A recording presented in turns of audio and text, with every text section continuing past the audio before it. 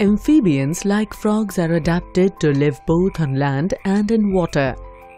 Except a few species of frog that lay eggs on land, all amphibians begin life as aquatic larvae called tadpole. A tadpole respires through gills and skin. When a tadpole metamorphoses into an adult frog, it develops lungs for breathing air on land. A frog is able to exchange oxygen and carbon dioxide through skin, that is cutaneous respiration, lungs, that is pulmonary respiration, and lining of mouth or buccal, that is buccopharyngeal respiration. The exchange of gases through the frog's moist skin is known as cutaneous respiration. The skin of a frog is composed of thin membranous tissue, which is permeable to gases and contains a large network of blood vessels. This allows the respiratory gases to readily diffuse down their gradients between the blood vessels and the surrounding. Oxygen gas diffuses in and carbon dioxide diffuses out of the body. This mode of respiration occurs both in water and on land and requires moist skin.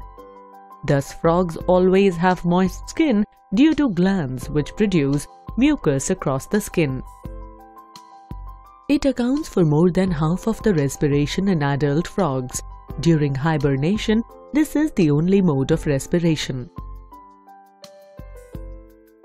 Another mode of respiration in frog is pulmonary respiration. Frogs use their lungs when they are active and cannot get enough oxygen from cutaneous respiration. Like humans, a frog takes in air through its nostrils. The mechanism of taking air into the lungs is, however, different from humans, as frogs do not have ribs or diaphragm. During breathing in, the floor of the mouth of a frog is lowered, causing air to be drawn into the mouth or buccal cavity through the nostrils. It then closes its mouth and nostrils and raises the floor of its mouth to make its mouth cavity very small. This causes an increase in pressure in the mouth cavity. The air moves from mouth through the glottis into the frog's lungs, which are at lower pressure. Exchange of gases occurs in the lungs. During breathing out, the contraction of the muscles of lungs push the air out of the lungs. Besides skin and lungs, a frog can exchange respiratory gases across the moist lining of its mouth. During lung respiration, when a frog draws air into its mouth cavity, the lining of the mouth absorbs some oxygen from this inhaled air and gives out carbon dioxide.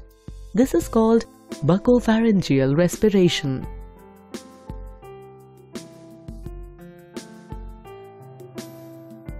As we all know, the word amphibia means double life.